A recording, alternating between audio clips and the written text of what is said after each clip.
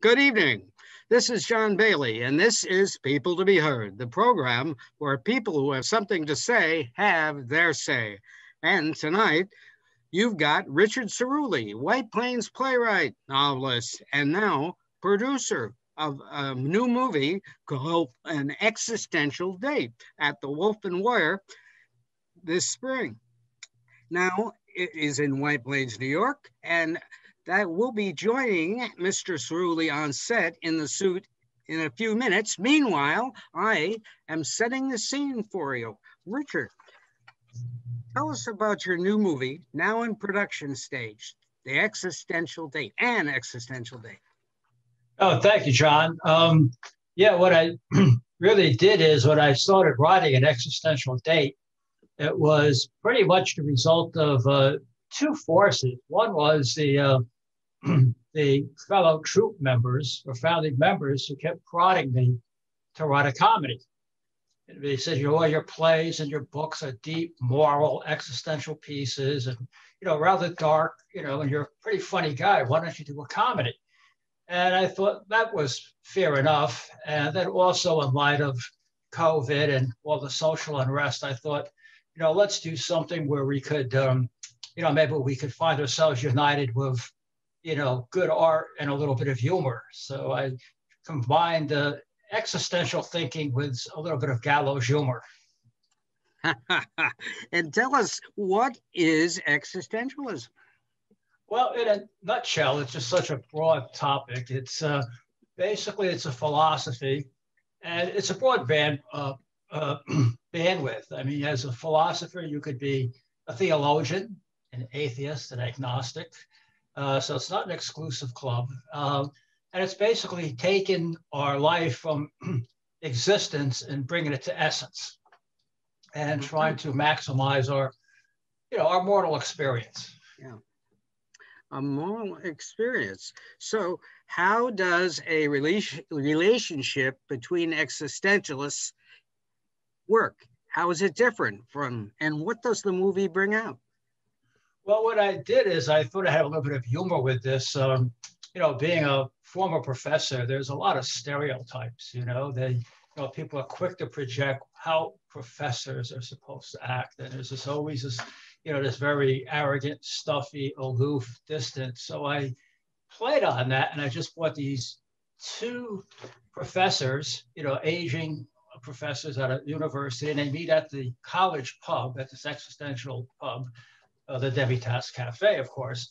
And also injecting a lot of romance into it, and also trying to debunk the myth that youth doesn't have a monopoly on romance, and that existential talk can actually be very sexy and romantic.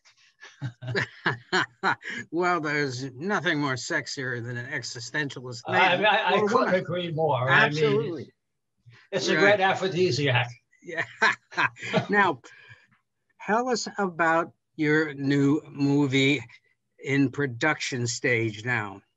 How long did it take you to shoot? When can White Plains see it? All right. Well, what we did on this one, since it's my first movie, we call it Psychothronic Works, which is just a very fancy name for short works. And it's a 1-hour play. We rehearsed for about 3 months. We really wanted to get the cast really in character.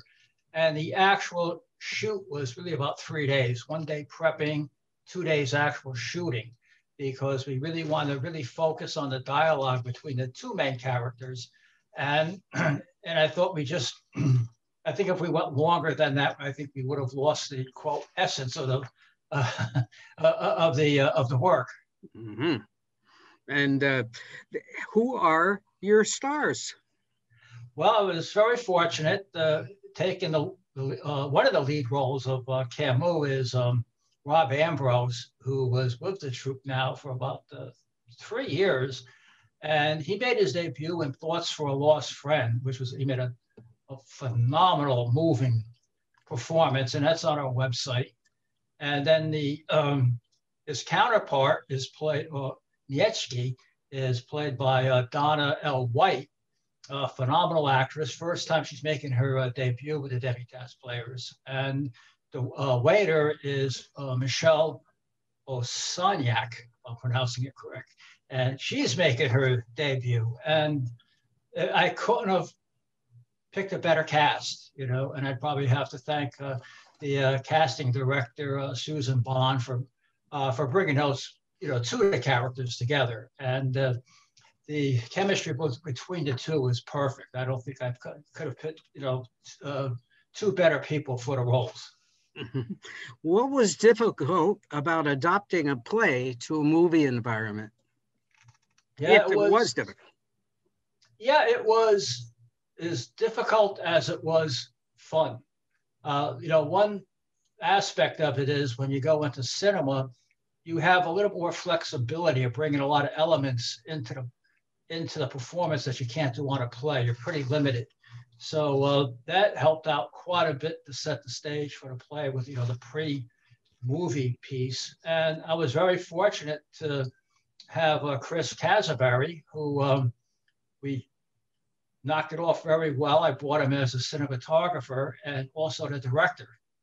And the chemistry was really good between us. You know, it's we were both like popcorn. It's just picking out all these ideas and sputtering, and and it seemed to gel well. We worked well, and it was just on point. And he was good with the cinema, bringing in the right elements, the whole bit. And I also brought in Drew Keiko, who's the musical director, who usually rearranges my work. But on this one, I said, I'll let the butcher cut the meat. And I told him he could write and perform the theme song, which is an existential moment. So, and he's actually takes a small part in the movie. He plays a very existential part. I see. Now we're going to take a slight break here, and we're going to switch over to Chris, who's going to talk about his shooting of the movie. Let's watch. Now we continue. 5, 4, 3, 2, 1. Would you like to do the film again? A film again? Oh, definitely. You know, we really had a lot of fun. You know, it was a very great experience. You're bringing great people together. You're creating this, being very creative of everyone. And we just had so much fun on the set. And a very special thank you to that nice board member who paid for the cast party. It's, you know, we're ever indebted, and we had a great time. And it brought so many people together. The board members were there, the press was there. And, you know, on Sunday, we all left and said, wow, we're just coming off this big high. We got to do it again. Yes, you even had an after party. Yes. Absolutely. And what is your next film? Well, I don't really have, what I'd like to do is I would like to do the film of the play, Thoughts for a Lost Friend. Mm-hmm. And that was our last live performance, which was at Whippoorwill Theater, which was dedicated to the American Vietnam veterans, especially to MIAs. And it was for me, a very close, I was very close to this actual script. And it was very well received. We had a lot of veterans attend the play, and it was a new play for me, a new genre. I wasn't quite sure how I could pull this off. And I was very pleased to say people were crying during the performance, and it was very moving. And actually, one of the members of the audience came up to me and said, you know, he said, I fought in Vietnam. I fought in the Tet Offensives. He said, I really thought this was a really gut-wrenching, great play. He says, you got to make a movie out of it. So, maybe Veterans Day. Shoot it over the summer and do it for Veterans Day. I'm serious. Excellent. Very good. Yeah. Yes. So we're trying to pull that together. I'm trying to get the original cast back on that because they were just did a great job. And that's streaming on our website as well. So that's from the cinema part. That's what we're working on next. Of course, and I'm also releasing my second book, Demi-Tasse Divorce, for the second edition. Second printing, or is it a new novel? Yes. Is it a second printing, or is it a new version? A new. It's actually a new version. When I sent it out, it was very kind. I was most humbled. I received a lot of good reviews about it, and I wasn't quite sure when I wrote the first one what to put into it. It was for some people, it may be very challenging, or maybe a little bit, I wouldn't say disturbing, but maybe push some people's sensitivities. And I pulled some of the chapters out of it. But when I received the feedback, I want to put that back in. And this was, I think, will just add more. Hopefully, will add more to the book. I read it, and I thought it touched on a lot of things that really actually happen. Yeah, I could say it was a story quite close to me. Well, look, you have to write about what you know.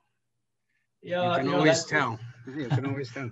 And now, coming along, what is the essence of An Existential Date? Where does the comedy come in, and how does it build? Well, it starts off, it's a very interesting question, because when I shared the script with one of the board members, the response was, "Oh, Rich, a really great writer." He says, "But I don't know." He says, "I don't think this is going to work."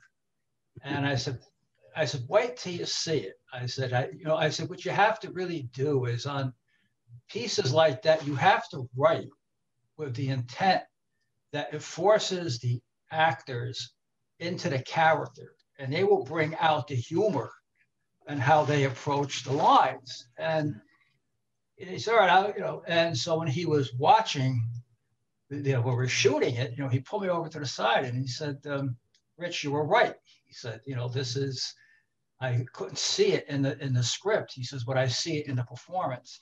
So with that, we kind of took some existential language, which would be somewhat boring, I think, to people who aren't philosophers, but putting it in a context where it becomes very sexy and seductive to two aging professors. Right. Well, we have a clip shot on the iPhone 11 by Chris, and Chris will run it for us and talk a little bit about it.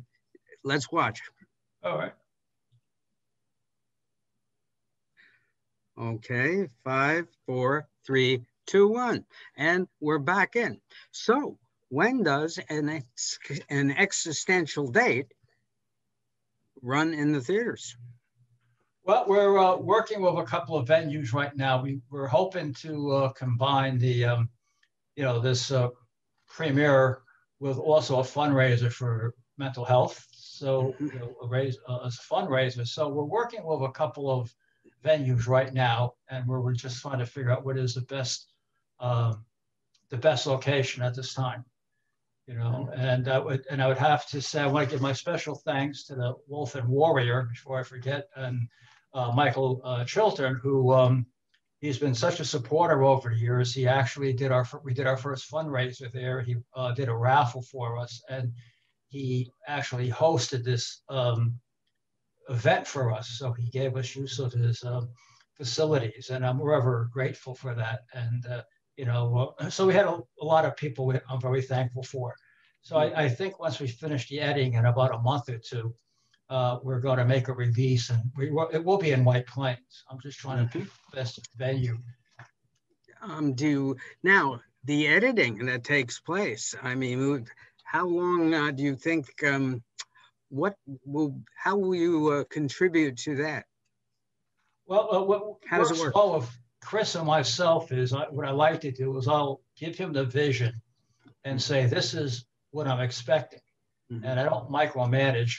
Chris is a very competent person, and he listens. So if I just say, this is what I'm looking for, and this is important, he just delivers it. And of course, he'll add his experience as a cinematographer. So I think between Chris and the digital director, Eric Schultz, I think all three of us will be able to turn out a nice edited version. Okay. Well, Richard Cirulli, playwright, author, director, You have been heard. Thank you for coming on the program, and we look forward to an existential date. Thank you, John. Thanks for all the support. Right. Have a good evening. Thank you. And this is John Baily saying good night for people to be heard.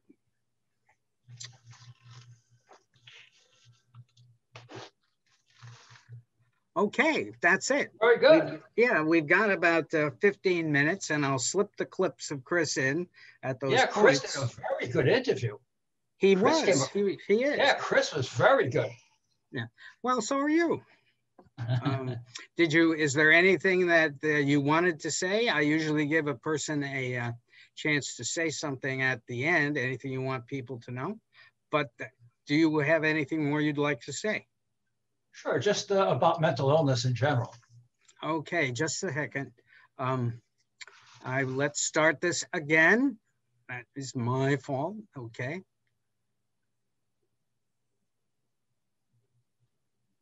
Let's see if I can get this started again.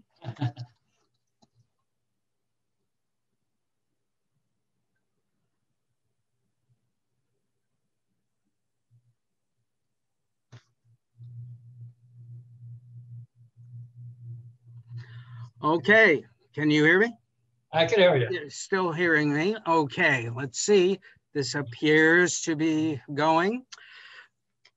Okay, so Richard, is there anything you would like to say? I know you're doing this film to raise funds for mental illness. What do you feel people should know about it, since you're so familiar with that?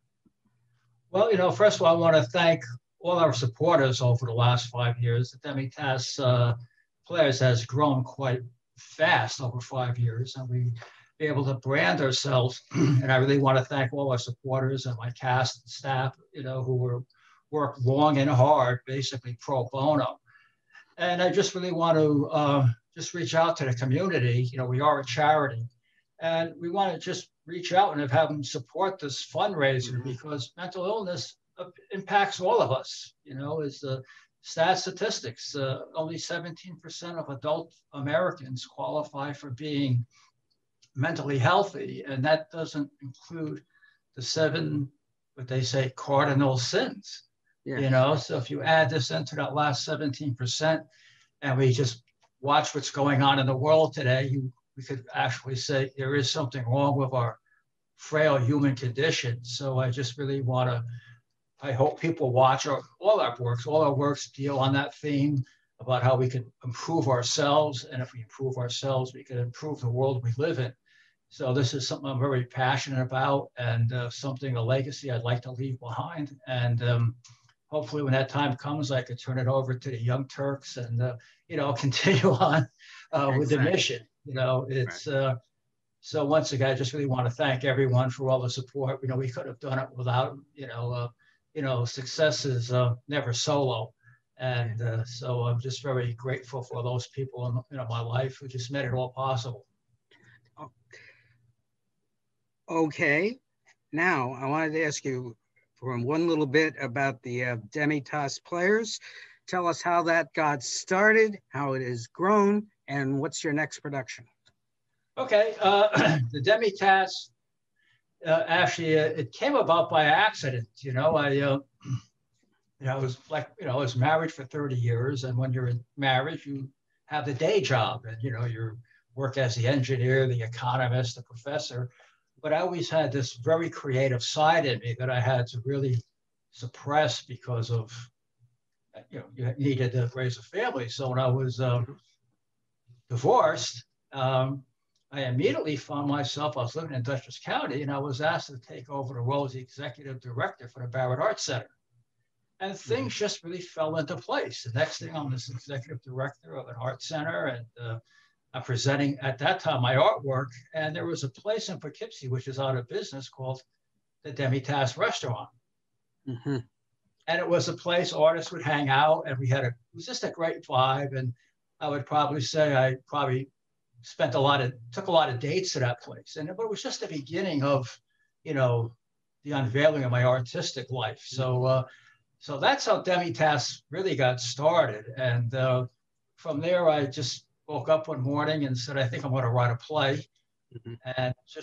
And it's kind of funny. I was in this relationship, and the response was, you think you're Neil Simon, you think, and I just said, well, I just really want to challenge myself. And I said, joking around, that I said, well, if a play is at a local high school in White Plains and 10 people show up and 5 are the custodial staff, I'm going to consider it a grand slam.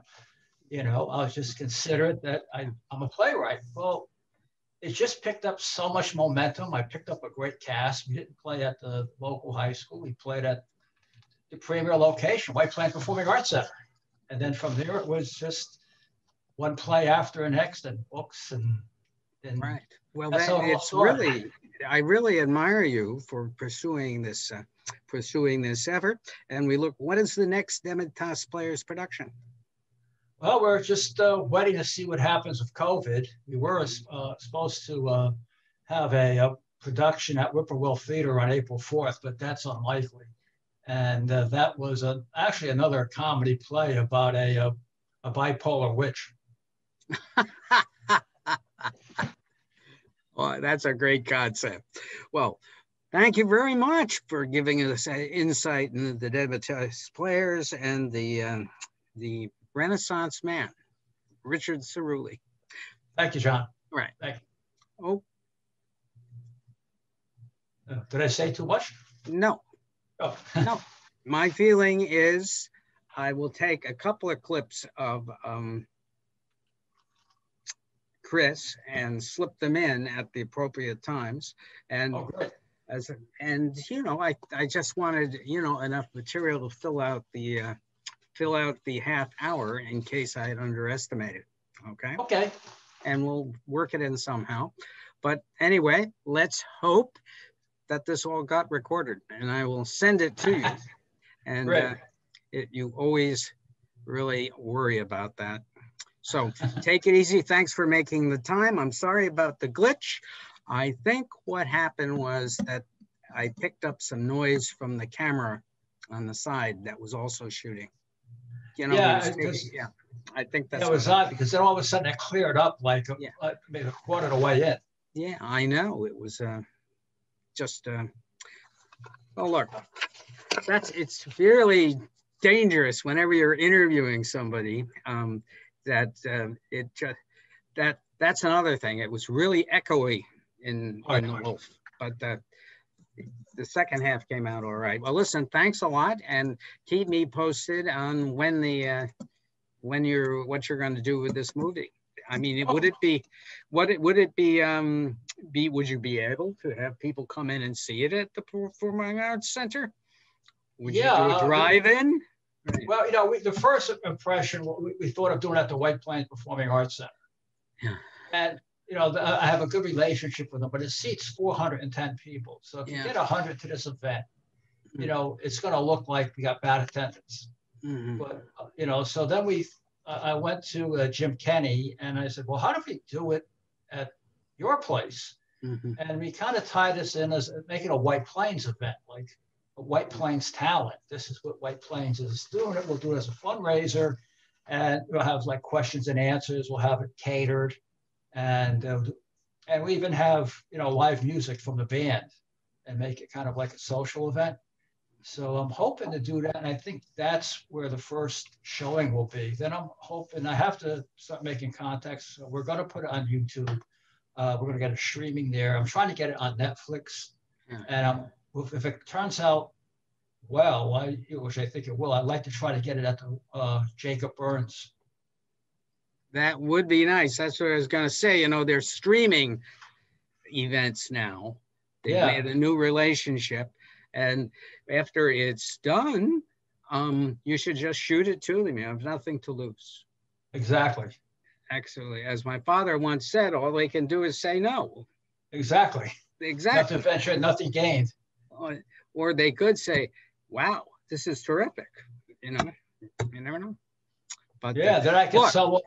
Did you, do you remember a movie called The Intervention? Which played in the Burns. It was done by James Morcone. No, I missed that one. No, well, I mean, it was about, I forget about how long it was, but the Burns played that one in the main theater. And Really?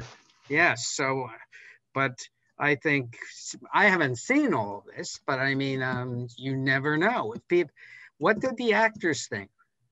Did they Well, like actually, it was actually the actors who told me. They said, "Rick, take it to Jacob Burns." They said, "This is going to be a very good, a very good performance." Yeah. And quite honestly, I wasn't even thinking in those, that parameter, And they said, "No," they said, "I really think you should take it to Jacob Burns." So when I spoke to Chris Casberry, he kind of said, "Rich, just slow down. You're moving too quick. You're too aggressive. You're too aggressive." And I said, "Well, you can never be too 68. aggressive. Look at AOC. You could look at AOC. She is a house. She's got a talk show ready to go as soon as she leaves Congress. Really? No, I'm just saying she is a great personality, and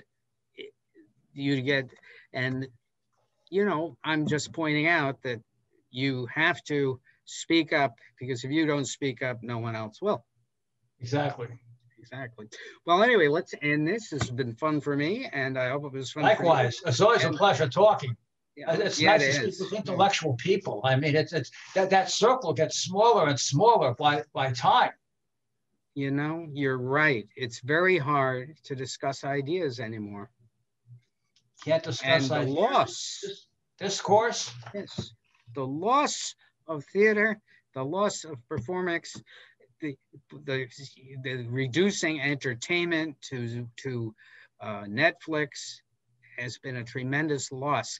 There's so much bad, repetitive movies on Netflix. Have you noticed the similarity between all the mysteries? Oh, yeah, it's the same plot. There's nothing new. There's nothing creative. There's no romantic involvement between the principals. Isn't that something? It's funny you say that. Over the weekend, I watched this very old movie from the 80s. Yeah. And it was with Susan Sarandon and James Spader. Yeah. White Palace. Yeah. It was a small budget movie, which I love movies like that. No big scenes or everything else. It's just fun. And it's about a very rich, wealthy 27-year-old executive who falls in love with a 43-year-old woman who's a waitress. Yeah. Just different worlds, different age, different social class, different thing. And things like that are really intriguing, and I watched the movie and, I just said, I like this, it challenges, conventional thinking. Yes, it does. But I find I'm watching something called they did new detective series. Oh, I'm watching this thing called Borgen, which is all about Denmark and the woman prime minister in Denmark. And I mean, it just goes on and on. It doesn't, and the woman keeps making really bad choices. And I'm saying, wait a minute, what can I say? But the lack of decent romantic relationships in these, and if it is a romantic relationships, they always end badly, which I don't like. But anyway, well, that's it for now. So take it easy. Have a good rest of the week, and we'll be keep talking. Yourself safe. Right. So long. Thank you. Now. Thanks, John. Thanks for everything. Right. Bye-bye. Bye.